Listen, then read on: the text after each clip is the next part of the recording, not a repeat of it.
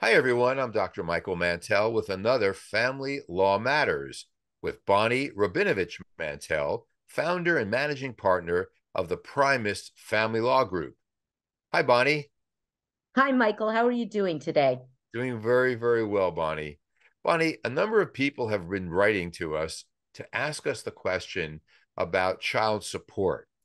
Now, in my line of work, when people talk to me about child support, they're talking about how to emotionally support a child. What coaching steps can they use to support a child emotionally going through the anxiety and the depression and the stress and everything else that kids are going through? In your line of work as a certified family law specialist, when people talk to you about child support, they're talking about income. And this can be pretty tricky because if someone is self-employed versus having being an employed person getting a W-2, if someone is self-employed, it's difficult sometimes to really understand how much money can be applied to child support. Can you talk a little bit about that for us, please? Sure, Michael. As you know, I love math. So this is an area of family law that I enjoy because it involves numbers. So in California, all your income from any source is available for support. Interest income, dividend income, tips, all of that is available for support.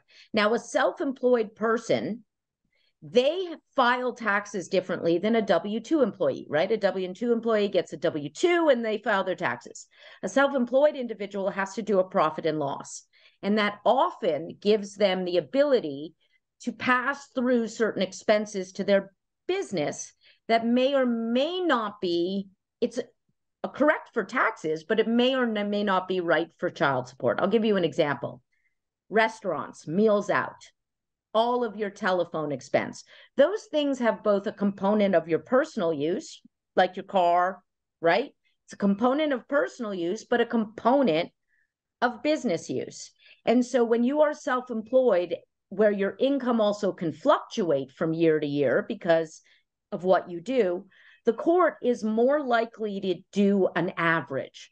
What is your 3 year or your 5 year average of income?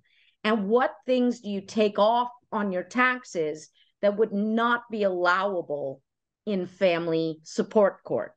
So those are the things that having a specialist and somebody who likes math can help you understand, because often what the court's going to use as your income is not necessarily what you believe your income is. Is there a percentage that a couple can rely on in terms of how much he has to give, how much she has to give, depending on earned income? It ends up working out to a percentage, but it is actually a very detailed formula that strips away your expenses and only allows certain things like property taxes, mortgage interest, whether or not you contribute to your retirement, whether you have union dues, what kinds of specific expenses will be allowed. And that formula then creates a number. So it's not like you can say, well, it's going to end up being on average 25% of my income, because it's not. Sometimes, unfortunately, depending what your net income is, you may not actually have enough to live on after you pay child support to your ex. And what about the amount of time the child spends with you versus the other parent? Doesn't that come into it as well? Absolutely. That comes into it as well. So it's usually the factors of how much time share you have with your child, what your gross income is, and what those adjustments to income based on the allowable expenses the court will use. Can a parent say, I'm not giving, let's use an example, kids going off to college. We have been sharing 50-50 custody, physical visitation, legal uh, uh, issues as well. And now the kid's going off to college and the kid's expenses are going to skyrocket. I'm not responsible for that. You're Can not.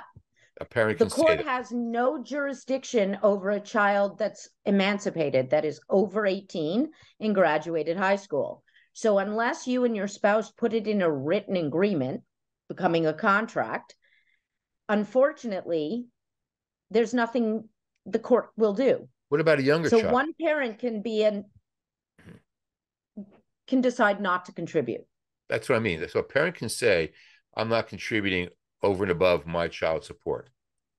But the child support ends at 18 anyway, so it goes to zero, and then you have no reason, and then there's no requirement to contribute to college.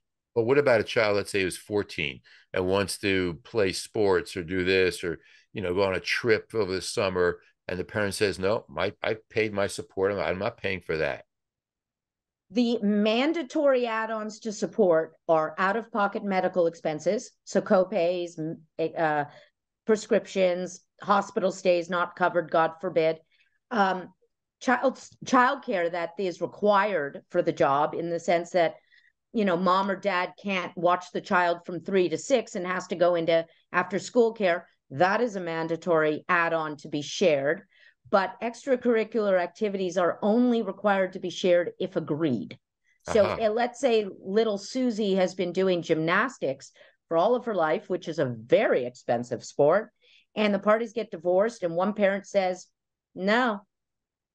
The only person who suffers at that point is the child, who Right. either doesn't get to do it or the parent won't take them on their days, but it is not a mandatory add-on to child support. Tough time. If people have questions, they want to talk to you about this further, how can they reach you? Well, they can reach us directly at 619-574-8000, and they will be scheduled for a free 30-minute phone consultation with me. All the consults are done by me, and they can reach us online at www.primusfamilylaw.com.